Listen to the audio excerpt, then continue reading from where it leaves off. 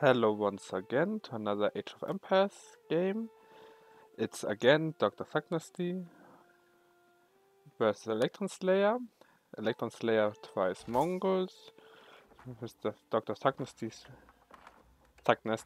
I still have a problem with it. Plays Abbasid. They asked me again to take a look at the game. To be fair, I don't have the best information about Mongols because I don't play them really much. But what I personally have seen, if you want the wood start, I would go on the nearest tree and you can just place the gear next to it. It's quite efficient. So you take the first tree, get the 150 wood you want from it with the 5 villagers. The 6th villager runs to the stone outcrop and builds the uvo. And the other 5 take the tree, you place the uvo next to it, and they collect once the wood, and then you put them on the sheep. And 2 on the wood. I think that's the build, and then you either go a barracks or you go a stable for the tower rush or early aggression. Or if you want an eco start, you also can get the thing that spawns sheeps. I have no idea how it's called. I'm forgetting it all the time. I think the House of Wisdom is a little bit early. It doesn't matter that much, but if you can delay it a little bit, it's most of the time better, because you get a little bit faster resources. But yeah, you have to commit the time so it doesn't matter that much.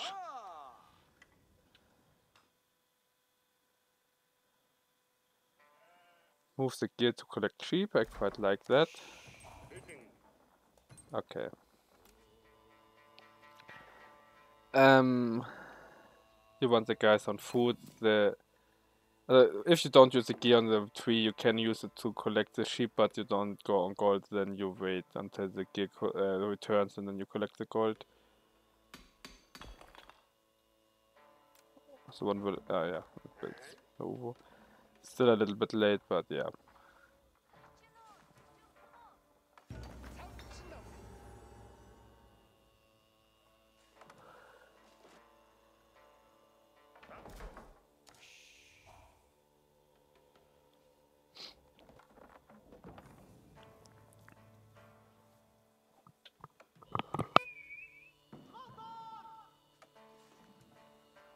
Okay, this is a really early wheelbarrow. So if you want a map like this, it's not the best to tower rush. It's relatively easy to wall. It's relatively open versus Abbasid. You don't really want to tower rush anyway, so you can, in theory, the wheelbarrow I'm okay with. Not the biggest of fan. Also, if you wanted, maybe get the improved wheelbarrow instantly, but I think that's too expensive at the moment. So I probably would just get a pasture here. You get it at the uvo and run it to the TC. And that's quite a good economic start for Mongols. And yeah, you can get wheelbarrow, but I don't think it's that important. And yeah, if you want to get wheelbarrow, I wouldn't move the gear away. I would place the gear next to gold.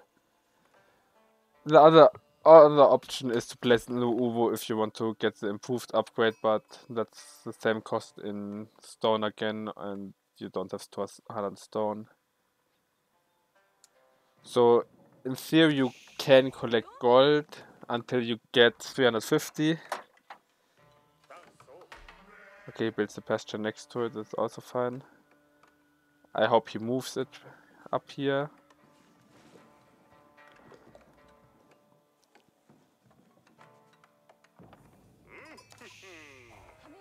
No, it doesn't, okay.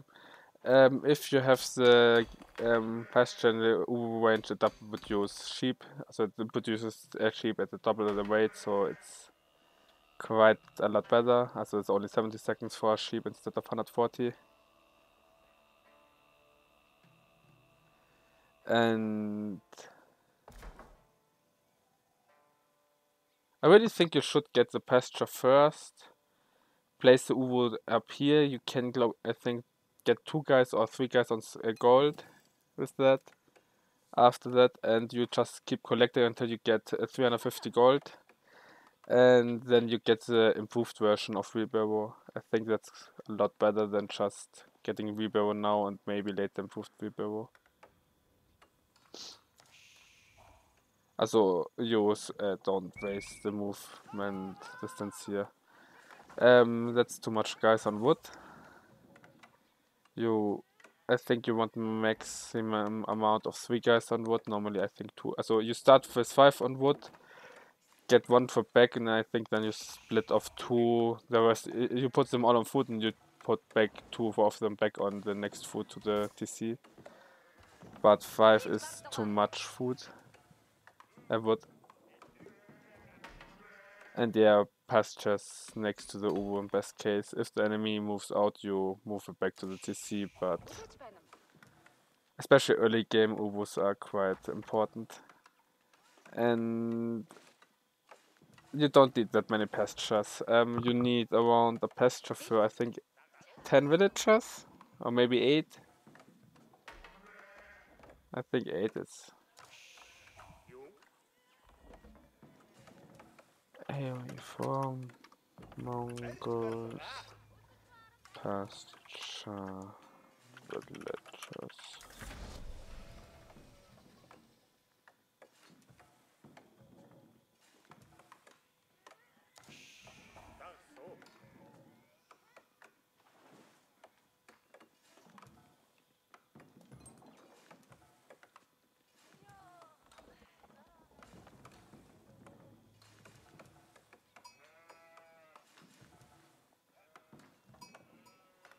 Okay, so the third of villagers you need on, so if you have 10, you need 3 pastures, that makes sense.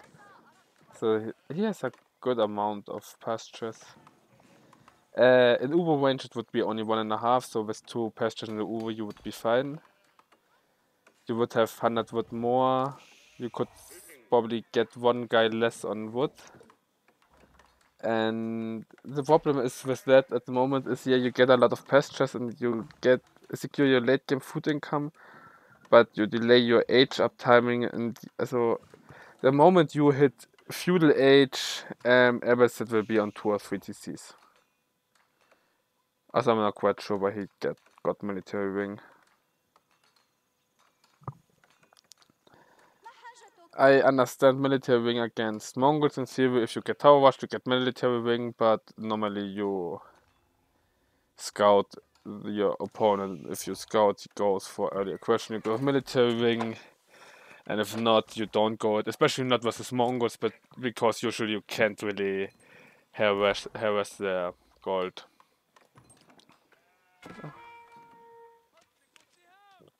Okay, you can have the over. That's quite nice. In this case, yeah. Production buildings always next to the TC. Also, Deerstone, I'm not the biggest fan of. I would go in 90% of the cases Silver Tree. Deerstone is better if you want to stay in feudal age and you don't think you can trade. Also with the late age up, I also think it's quite good. It's maybe better than Silver Tree, because Silver Tree boom will never hit in time. The time it hits, Dr. Thugnasty will be on 3 TCs and just outboom Mongols really hard. Also, the mill would be up here a lot better because this berry brush is already covered by the TC. This berry brush 2, yeah, it's 2, so this one or here would be better.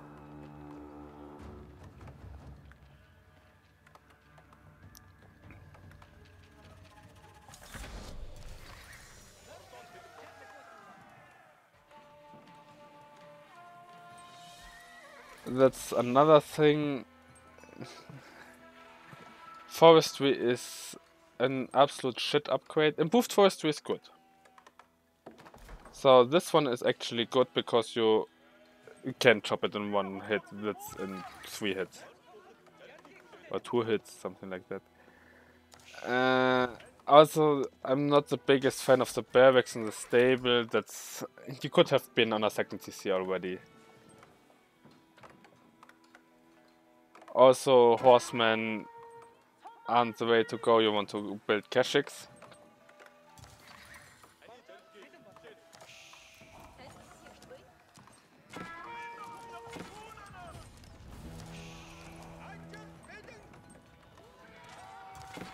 Yeah, that's a nice catch.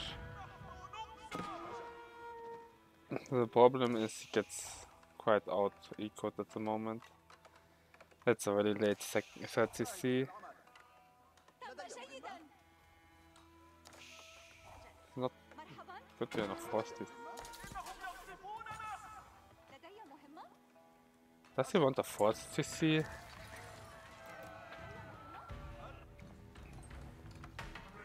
And I think that's way too, yeah. 16 villagers and food. You divide it by 3. That's 6. Yeah, 5 to 6. That's 8. So that's too much. Past just 2 to 3 too much. If you had these two pastures gone and the barracks didn't build, you could have had a second TC already and you would be not as far behind in eco.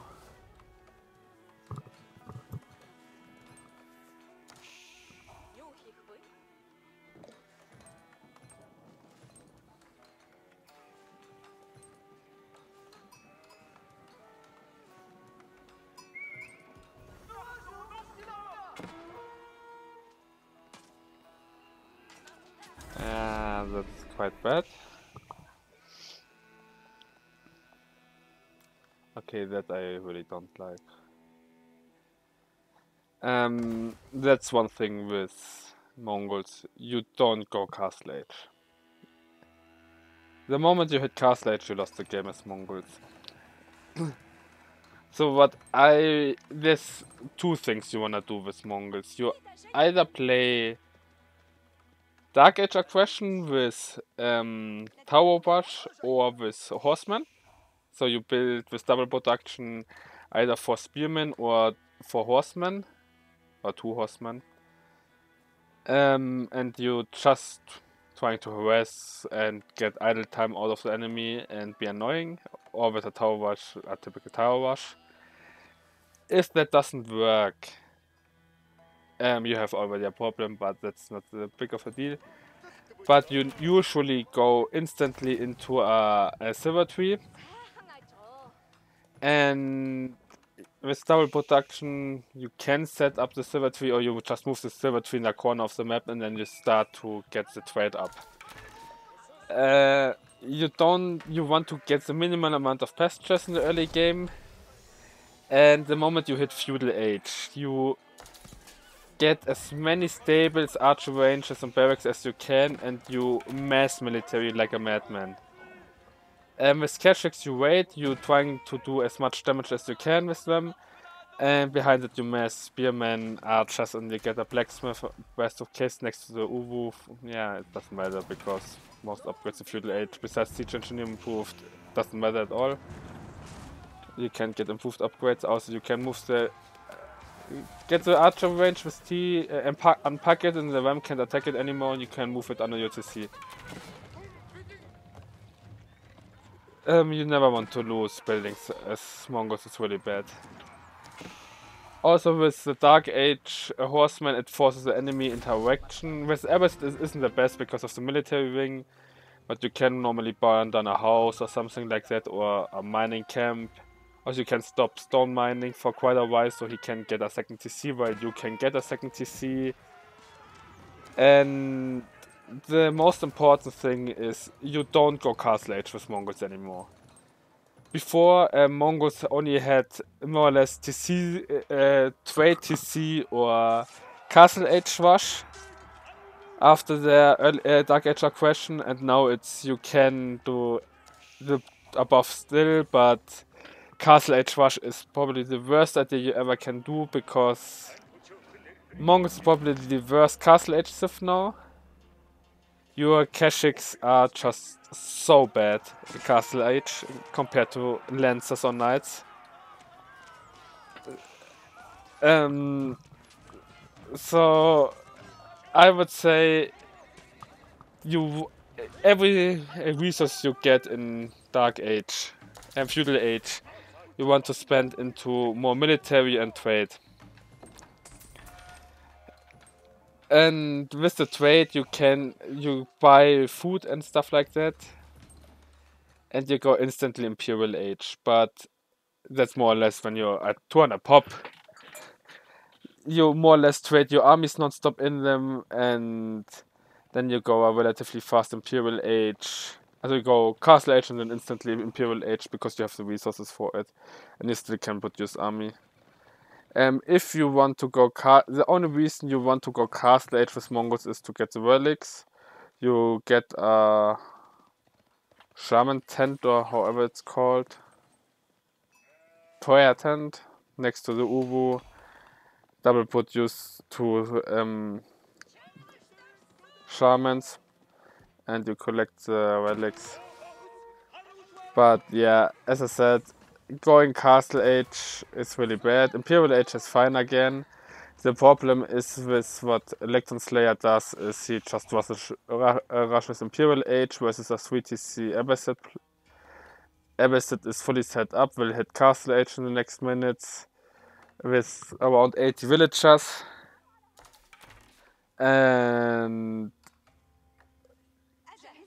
okay, production setup, not really good production setup. Also, I don't really. Okay, he goes cold jamming because he thinks he needs Imperial Age fast behind the two. The problem I see now is Abbasid. Yeah, Mongols is Imperial Age, and that's quite nice for them, but they can't afford any army now. So I think because Mongols is one of the strongest civs now in Feudal Age, I think you just want to stay Feudal Age and boom up with trade most of the time, or with 2 3TCs behind that, if you can afford it.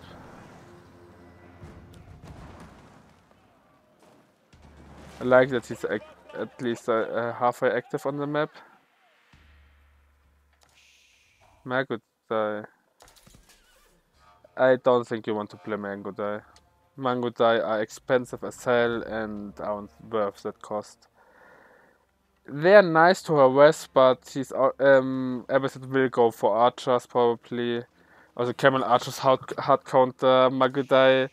Camel archers have the same range, has higher movement speed, deal more base damage, has more HP, and debuff Mangodai. So yeah, Mangodai the best thing you can go, to be fair.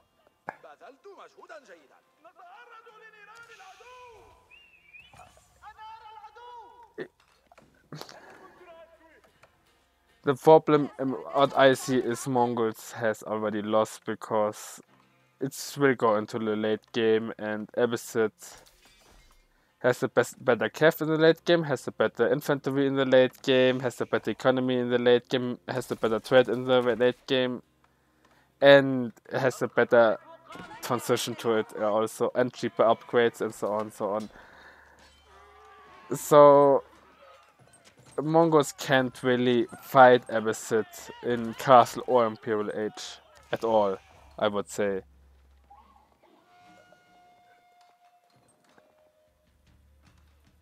In Castle Age, the basic archer loses 1 versus 1. The man-at-arm hard lose. The basic archer loses hard.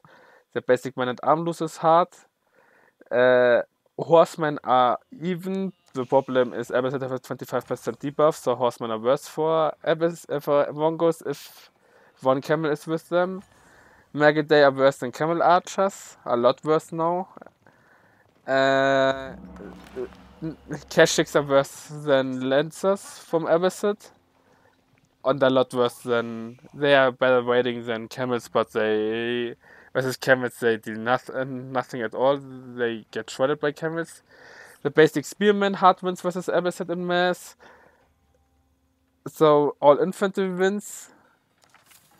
Even the... Does Mongols have improved gunpowder? No, improved chemistry they doesn't have. Interesting. So also the villagers are worse economic-wise in later stages of the game. They don't have stone walls, they don't have keeps. That's a good rate, I like that. Also the trade scales worse than Abyssal trade in late game. Yes, only 2 traders and gets quite improved stone, gets stone commerce, interesting. And yeah, this game will drag out a little bit, but Abyssal will just run over Mongols, I think. Production's a little bit low.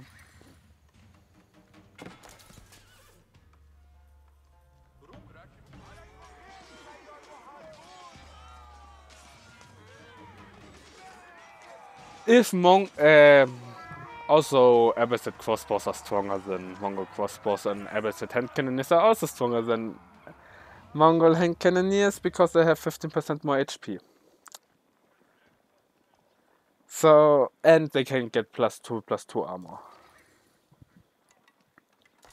So yeah, that's just really, really hard. If Mongols, of course, Mongols have, in theory, better siege in Imperial, and not even that because Abyssal has Culverines and Mongols don't. So, yeah. But in theory, if Mongols can survive to the 60, 70, 80 minute mark and the complete map is mined out, Mongols will have an advantage because of their double production with stone. They can afford a lot more things than Abyssal will do. They can afford, especially with the white stupa.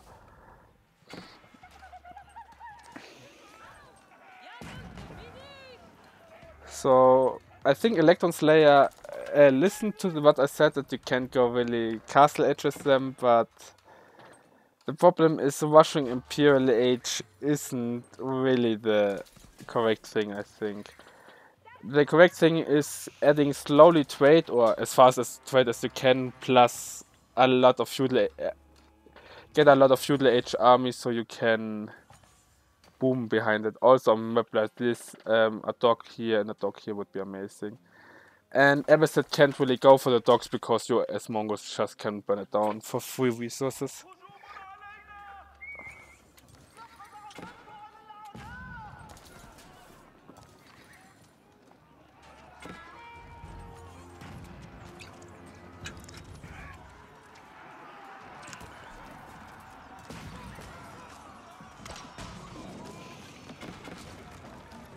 Not enough units and the siege was exposed.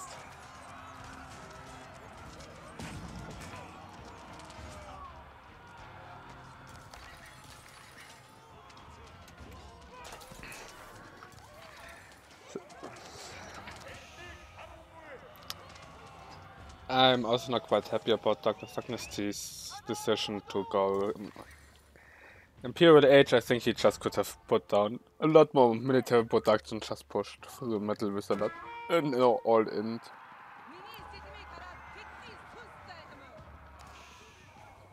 Margotai, they have really good damage output for units, but the problem is you invest so much in their mobility with them, and he can't really use the mobility, especially on a map like this, especially with stone walls. To be fair, they can get through here, back here.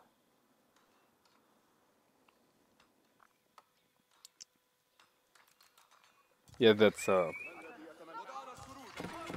think this map is absolutely horrible for Mongols.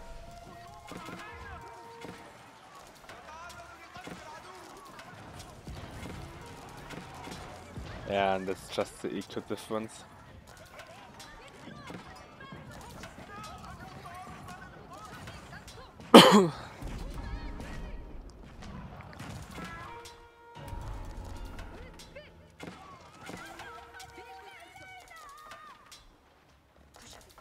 Maybe he can do something with the mass maggot. I doubt it, because he can't get even in there, but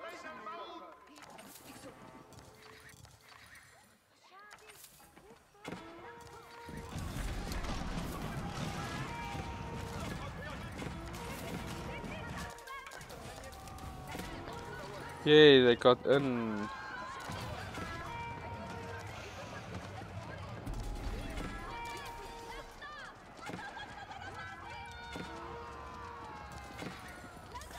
That was a nice word.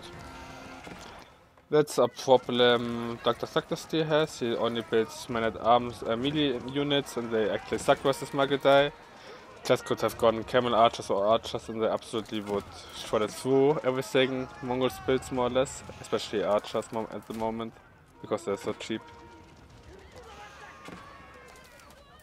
Yeah, Canada plays with you what?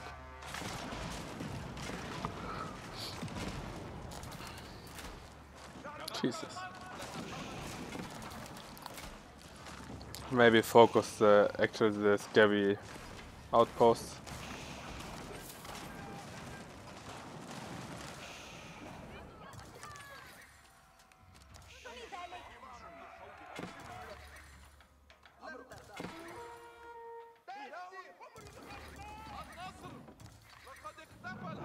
And that's way too much siege and not enough infantry.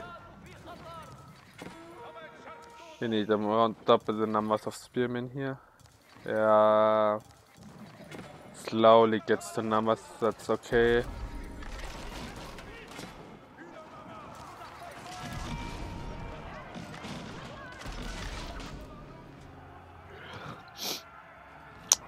It's okay. That's a typical micro mistake. These units has one job, and one job only. They stand around these 2, 4, 6, 8 Meganels and just protect them. That's the only thing they have to do. Stand around and protect them. That's everything you have to do. Don't move away like that. If you move away like that, if you had 10 horsemen, everything would have gone by now. And you just would have lost 50k resources. You probably still lose it versus the 2 horsemen. Okay. So, yeah, I think Silver Tree is a lot better than Deerstone. Way less pastures, faster feudal age. And Dark you don't have to go faster feudal age, but you have to go more Dark Age aggression, I think. Also either fast feudal age or Dark Age aggression, but not Dark Age boom. That's a Dark Age transition boom that is really bad. Rather safe, if you do something like that, rather save the wood, and you can go for a timing where you age up and get instantly a second TC. That would be also okay, I think, but and Wheelbarrow and stuff like that. But I think getting a fast feudal age with a silver tree, and then you eco boom with the silver tree, also you try to keep the silver tree production as much up as you can by while you're also not sacrificing military production. So military production goes first. And then the silver tree and the TC is the silver TC should run non-stop, the military should run non-stop, and if you have resources over, you get it into trade or more military production. And the only reason you go to Castle Age is because you hit the 200 supply limit and can produce more units while you're trading with your units. And your no more production is also useless, so you go just age up to Castle Age, and then more or less Imperial Age instantly. And then you upgrade all your army with the... Also, I would say you need around 30k food and 10k... Nah, 30k is too much. If you have 10k food and 10k gold, in Feudal Age you can age up, I would say. That should be enough with the trade still going to get all your upgrades and both ages you want, also all the upgrades you want in the case. And I would probably play with Keshiks and archers and maybe a few spearmen. Or Keshik, archer, spearmen. Should be a fine combo, unit comp. You probably want to transition into horsemen later on because horsemen are better than Keshiks in Castle Age and Imperial Age, I think. And Keshiks just are waiting. I think you want Keshik as waiting units and horsemen as fighting units. I think it's better. And yeah, probably trade and more question. You so you rush feudal age and you want more or less non instantly Keshiks out. That's also why you want to start with a stable because you already have the stable then out in Dark Age with 2 horsemen or 4 horsemen in Dark Age. You can have 2, 3 or 4 horsemen in the Dark Age. You can harass with the horsemen, delay the enemy age up, then you just transition into feudal age around 5 to 6 minutes. It doesn't delay you that much. Your opponent is probably more delayed by the horsemen, and after that you follow up with Keshiks and you wait your heart out with Keshiks where you're massing archer, spearmen and more Keshiks behind that, getting all your military and eco upgrades, getting the trade behind that, and if the enemy doesn't die in feudal age, you win. If the enemy goes castle age, you all in him at the moment. So if you scout him, he's aging up, or the sign pops up, he aged up, you more or less you move all your army into his base and kill everything he has because you probably won't have the resources. If he won't die, you probably have to age up as well, but you probably should kill him. And yeah, I hope that was helpful and see you guys. Bye.